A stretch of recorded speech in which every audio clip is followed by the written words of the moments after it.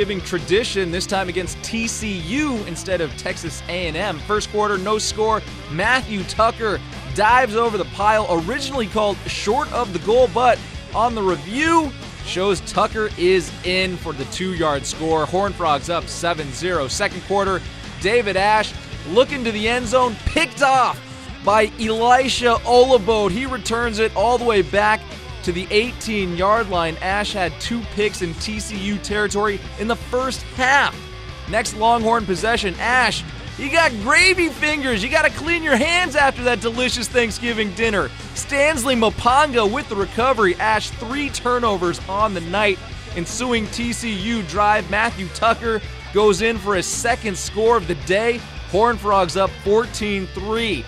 Late in the fourth quarter, Case McCoy in, now a quarterback. He hands off to Jeremy Hills, who finds a hole up the middle, goes in for an 8-yard score, and the Longhorns are just down 7.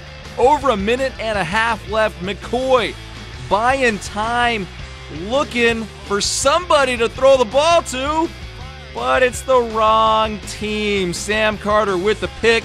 TCU forces 4 turnovers on the night, and they win 20-13 despite throwing just 10 passes all evening.